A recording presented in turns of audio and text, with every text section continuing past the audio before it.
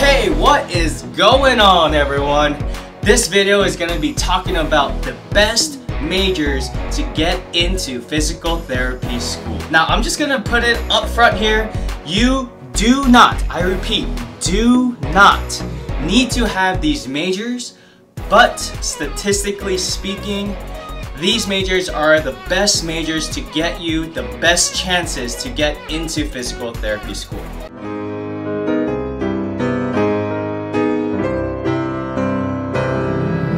What's going on, everyone? My name is Justin Lee, Doctor of Physical Therapy student and fitness coach. Here you'll find videos on fitness, physical therapy, and lifestyle that helps inspire self-change. This channel is all about lifting others and lifting weights. So let's lift for change, people. If any of this resonates with you, feel free to subscribe, baby. Alright, you're watching this video because your question is, which major is the best major for physical therapy school? Yeah, which major is the best? Ugh. I'm glad you asked that, Justin, with an Asian accent that came out of nowhere. But what the hell? I love the Asian accent and I love you guys. So let's just get into this video on tips and insights on the best majors for physical therapy school. So those of you who are watching this video, make sure you're taking notes because it's not only my insight here, but it's also statistically on the top majors to get into physical therapy school. I already have it ready. Let's go, coach. Alright, calm down. Yo, if you like that Asian guy, give this a thumbs up. Alright, let's get into it. I'm gonna break this video down into 3 different parts. Number 1, the top majors I got accepted into the physical therapy system. Number 2, why certain majors are more beneficial than others. And number 3, which courses I thought in my undergrad career that were the most important and the most relevant for DPT school. Alright, number 1, which majors were the top majors to get accepted into the PT system? Now, I have the statistics online. This is directly from the PTCast applicant data report from 2017 to 2018, which is the most current research out there.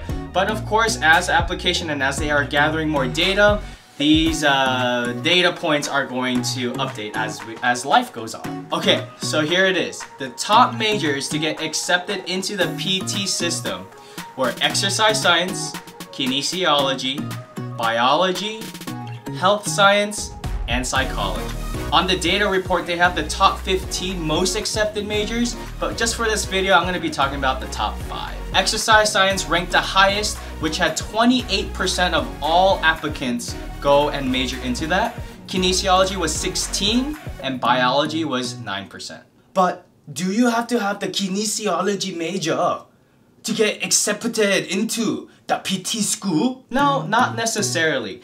You don't have to have those exercise science, kinesiology majors, or even the science majors in particular to get accepted into PT school. Now, these were just the top majors that students had when they were applying into school. And of course, DPT school love that you have a kinesiology background, you have a good understanding of human body movement, and hopefully a science background too, because of course, a doctor of physical therapy is very science-based. But just because you're a non-science major like business or art or anything like that, that doesn't mean your chances of DPT school are gone. If you look at the statistics, there are a ton of other majors like athletic training, liberal studies, general studies. So you don't have to be a specific major for like kinesiology or anything like that to get into school. Which brings me up to point number 2. Why certain majors are more beneficial than others when getting into DPT school and beyond when you're in DPT school. And I'll explain that in just a little bit. I hope you're still taking notes. Oh, trust me, I am. So certain majors, in my opinion, are more beneficial than others, and there are pros and cons to every single major. So for example, the 28% that were the exercise science majors, of course, when you have that background, the PT schools love that because you have that understanding of human body movement. But here's the shadow side. How does that make you stand out from the other 28% of the other applicants? Who knows? But let's say you were a different major, like a business or a liberal studies major or something just totally irrelevant. You have a better experience and just a different experience than the other applicants that are applying. So like, if you're a business major, you might have a better understanding of marketing, of business administration, of maybe learning how to have leadership, which is all huge characteristics and all huge aspects that employers are looking for when you're applying to get a job as a physical therapist. Or a liberal studies major, like let's say you're just an effective communicator, you know how to educate, you know how to teach, and just like these videos where I'm educating you, you as a physical therapist are going to have to educate patients in the future. And that's something that I did not really understand and know, that I was gonna have to be a huge educator in what I was doing as a physical therapist, what I'm doing for treatment, and just explaining where the patient is able to understand what is happening. So all in all, whether you're an exercise science major or something totally irrelevant, it doesn't really matter too much. But of course, in my biased opinion, having that exercise science / kinesiology major or background has played a huge impact on my understanding in learning, and not only that, but also just the application of just doing things. Okay, kinesiology, exercise science, good. Business, good. Liberal studies, good. What major is the best? There's actually not a best major for a physical therapy school, but it really all depends on what works best for you. And when it comes to working best, in my experience, because I was an exercise science major, these are the courses that I thought that were super helpful in my DPT career. First off, let's talk same language and prerequisites. None of my prerequisite courses has really helped me in my DPT learning career, except 2 courses. The first one being physics, because of course you have to learn how forces work, how the moment arm works, right? Learning how if a force goes down, there's another force going and opposing that, and learning the different laws of physics and the world. So all of that stuff is important, because as you're treating somebody or as you're applying force to mobilize a joint or stretch a joint, you have to understand which direction is the best way and the most effective way to get the best out of your treatment. And then number 2, for APU you have to take a communication class, and I took public communication. And that class honestly has taught me and given me a lot of skills to not only give me the confidence to talk in front of people and this video, but to also be an effective communicator. And I'm still learning, and I know I still have a lot to learn. But that course has really taught me, because later on, as a future physical therapist, I'm gonna have to talk in front of a lot of people, a lot of families, one-on-one, hopefully in front of a bunch of people, different students, maybe some seminars. So all of that stuff has been important for me, and that course in public communication has been super helpful. Alright, so that was the prerequisites. So now let's talk about my undergrad major and my courses that I took in that.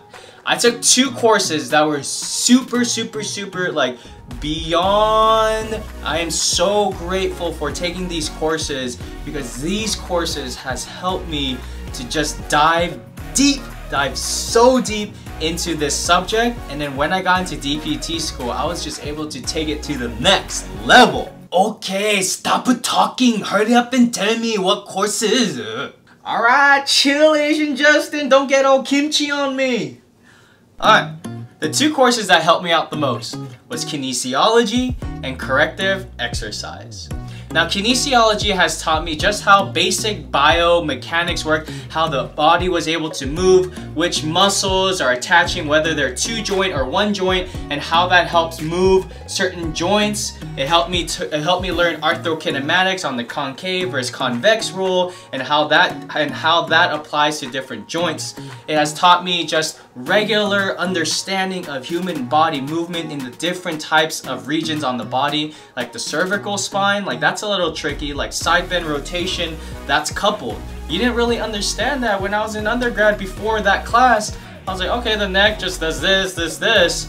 but then as the orientation of those facet joints in your cervical spine and how they're aligned, when you do side bend and rotation, they're coupled. So then when you're in PT school, you learn, all right, if they need a little bit more rotation, I can also side bend them, and then that can also help rotation. What? Wow, side bender rotation. And then there's corrective exercise. And now this course has really taught me, basically, if you're in physical therapy or you know about physical therapy, you have TheraX, right? Therapeutic exercise. And what you're doing with TheraX, it's a type of treatment, and what it does is that it helps correct muscle imbalances that you find in your examination, and also helps get rid of the impairments that you also find.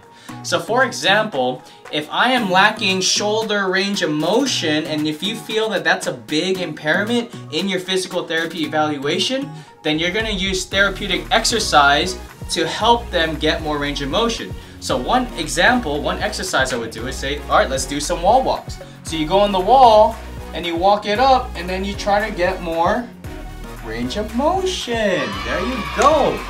And so corrective exercise kind of teaches you that a little bit. It also teaches you what's called muscle imbalance. So like let's say you're lifting something overhead, and then you're finding that as I'm lifting up, I'm arching my back to get up a little higher. So you know that one of the muscles here, like the lats, they attach right here on the arm bone, and they come down to the back. So if that muscle's tight, then you're unable to get your arm overhead, and then you're gonna compensate by arching your back. And so these concepts are the concepts that I learned in the corrective exercise, and then kinesiology, which just helps me get a huge understanding of the human body. So, that being said, if you ever have an opportunity to take kinesiology, or if you're taking it now, I highly recommend that you pay the most attention, go all in on understanding that, because when you get into DPT school, game over. You're already gonna be ahead. Kinesiology. Okay. Thank you. So ultimately, the best major for physical therapy school? There's not really a particular one. Of course, the PT cast showed the statistics that these were the top ranking majors that students that applied, but that doesn't mean that if you're a different major that you can't apply to. So I'm encouraging you, if you're not one of those exercise science, kinesiology, or biology majors or anything like that, and you're still like, I kind of want to do physical therapy, there's still a chance and you could still get accepted into physical therapy school.